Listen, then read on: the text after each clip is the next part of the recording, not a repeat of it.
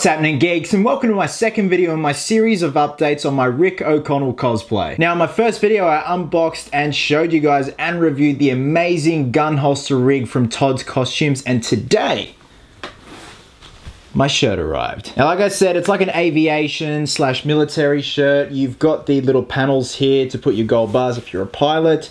Everything seems to be pretty accurate. The only thing is it's not 100% cotton like the one Brendan Fraser wore. Same shit. So today's video is going to be based on weathering the shirt and also weathering my gun rig. Now, in terms of weathering this thing, I'm not going to town on it because in the first Mummy, there's not much weathering going on. Towards the end of the film, there is some soiling, but in terms of a general look, I'm just going to focus on the outside of the gun rig. Now, to weather this, all we're going to be using is black shoe polish, and you just need a normal paintbrush. And also a tissue or paper towel to wipe off the excess. Now, since I got this thing, it has become really soft and flexible because I've been handling more, because obviously it's newish leather, so it's quite stiff.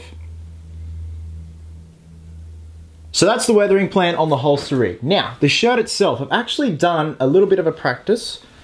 Don't know if you guys can see it that well. Just around the collar here. So it's gonna be a mix of brown and black. And what we're gonna be using to weather the shirt, you're gonna need some disposable cheap brushes, another little brush. Now you're gonna get some black charcoal and some brown pastels. Now, if you're wondering why they're looking like this, I put them in a glad bag and smushed them up with a mallet, so it's like a powder now. And of course, because we're working with pastels and charcoal, for God's sakes, wear some gloves, because it's gonna get messy, baby. Now, in terms of weathering the shirt, like the holster rig, I'm not going to town on this. I don't want it to look like Rick O'Connell at the end of the first Mummy, where everything is just soiled and dirty. Basically, the look I'm going for is this shirt has copped a good couple of days in the desert and in the elements. So with that, let's get to it. All right, guys, so here we go. We're all set up. Now, I can't stress this enough. Prep is the key, especially when you're doing something as messy as this.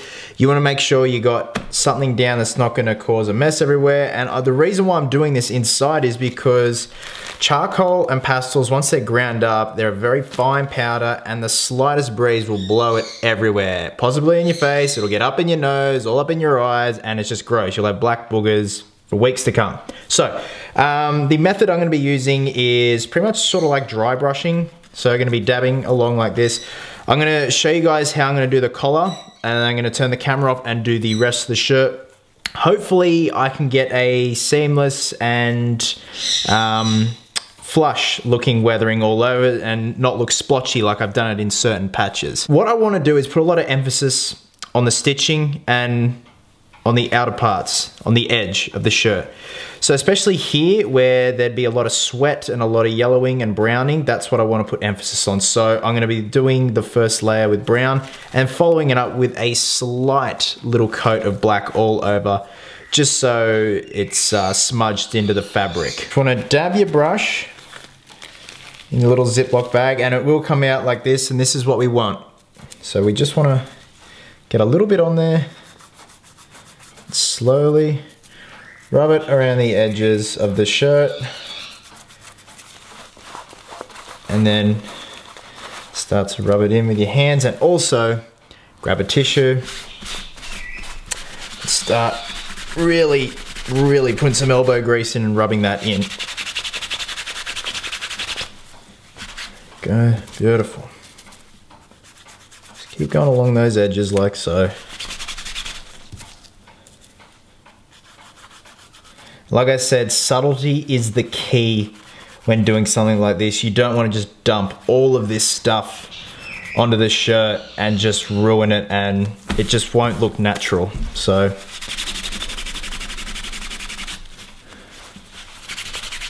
and it's okay if you get these little bits here, that's fine. Plus this part isn't going to be seen, obviously. Okay, get a bit of black. And again, it'll come out on the top, which is what we want.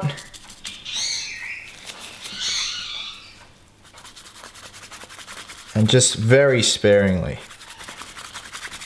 put it over like so.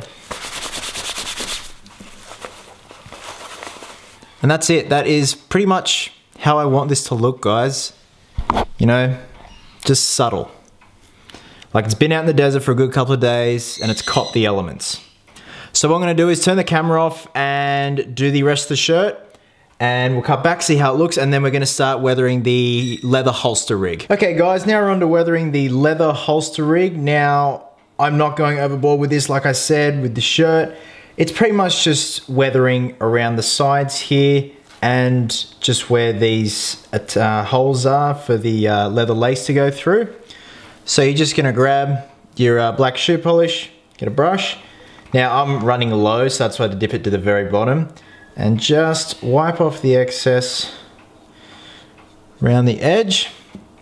And all we're doing is just going around like that on the edges. Make sure to get some on the actual surface of the leather. You can even start dabbing and dry brushing. Now quickly just grab a tissue, wipe the excess away. There's nothing to it, guys.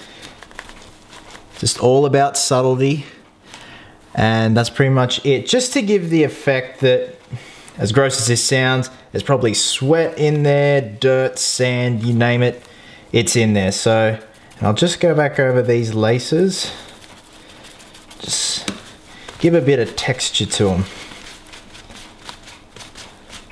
Now you want to make sure you're dabbing in a way that it's going to look natural. And that's it, guys. That is literally all you have to do for weathering something like this, if you want subtlety. And here we go, guys. Here is the end result. As you can see, some areas really did smudge due to excess pastels hitting it, but that's all good. I'm really, really happy with how this turned out. And actually, one of the finishing touches I put on this was sand. I rubbed a shitload of sand into this thing, so it's legit. This thing has been in the sand. Now, whilst I've got it here, this is the blue scarf that I made, just that Rick wears towards the end of the film, the first film, and in the second film. It's just like a dust mask, sand mask, turban, everything in one, and he just wears it a couple of times in both films. So it was just some blue fabric from Spotlight. There's no real weathering required to it from what I've seen on screen. It's just standard blue, not really weathered. So thanks very much for watching, guys. If you have any questions about my weathering methods or were unsure of anything, please drop a comment below and let me know your thoughts. As always, thanks very much for your continuing support, guys. And until next time, geeks, always remember, cosplayers do it best.